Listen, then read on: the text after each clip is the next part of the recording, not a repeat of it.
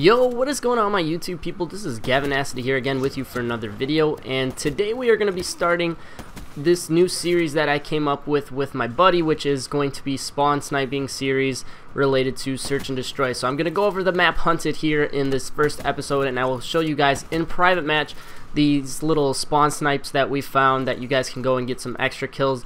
And then using a few of them, I did get them online, so I have some actual in-action gameplay with these spawn snipes, but not for all of them unfortunately. But we're going to start it off here on Hunted. So we're going to start off with the defending side. So there's 4 spots as labeled here on screen, and basically I have them labeled from easiest to hardest. So starting with number 1 is the easiest, moving on to number 4 being the hardest. So right here, just to start though, we have kind of an extra spawn snipe. Now I'm not going to really put too many of these ones in here that are just like too easy to do, you know. For this one, you're just going to go into this big window, and then you kind of have this line of sight, and obviously it's just kind of up to luck and who shoots first. So this first spot here, you're going to come off the spawn, and instead of going inside there, you're going to go on the railing right there for the stairs and watch that spawn snipe for the enemies coming down the staircase over there.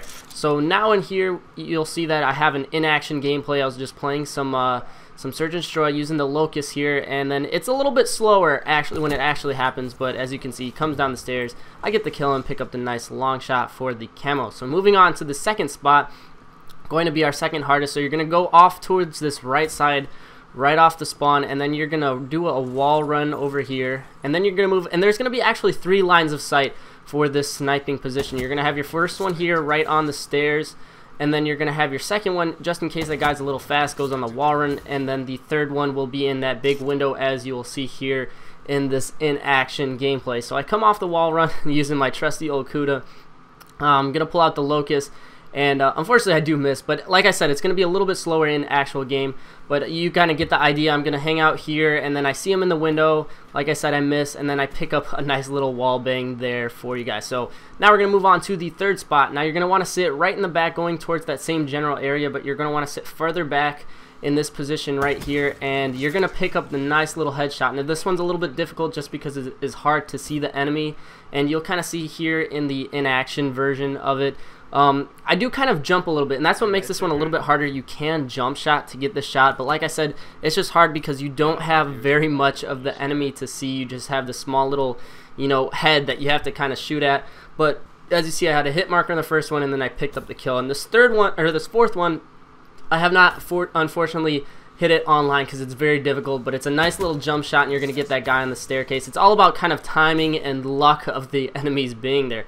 But moving on to the attacking side, again, there are 4 sides, and the easier one is near the normal kind of head glitch that everybody kind of goes to, but you want to sit a little bit further back than normal, so I'll show that to you guys right now. So you'll see I'm running here straight off of the spawn, and you want to sit further back than normal just because if you're up closer, you know, you give yourself a chance to get hit by a grenade or something like that. But moving on to the second one, you're going to want to go off a wall run right here, and this kind of serves as 2 spots. So if you jump up here, you can get someone in a big window, but usually there aren't very many enemies in there on search and destroy so much anymore. Usually towards the beginning of the game there was. And then the second one, you can kind of peek through and get the head glitch right there, right in between the sign and that piece of wood, and also you can watch the pickup truck there. So now we're going to move on to spot number 3, which is personally my favorite. You're going to move off to the right side towards the rocks, and you can barely see the enemy from this spot, and they can kind of barely see you, but it's perfect. And this is the other point of view of the enemy. See how you can just see the name. That's all you can pretty much make out, and it's an absolutely really good spot to get people. And here is an in-action version. I was just kind of waiting. Again, you kind of have to, you know, trial and error and wait. You're not going to get these kills every single time you go and start off the round. So I was, you know, testing it out a bit. It didn't take too long, you know, it maybe took a game or 2 to hit this shot. People seem to come through this spot quite frequently. It's just a matter of timing and being able to catch your enemy in time for that shot. But yeah, now we're going to move on to the final spot, which I think is probably one of the harder ones. You're going to want to line up with that little banner right there, and you're going to go for the jump shot there. And this one is, again, a very difficult shot to hit. Unfortunately, I have not been able to hit it online, but definitely a viable shot, and it is possible as long as someone's in that big window, and it all comes down to kind of timing. So that is pretty much it for this video, you guys. I hope you did enjoy the very first episode of my Spawn Snipes series.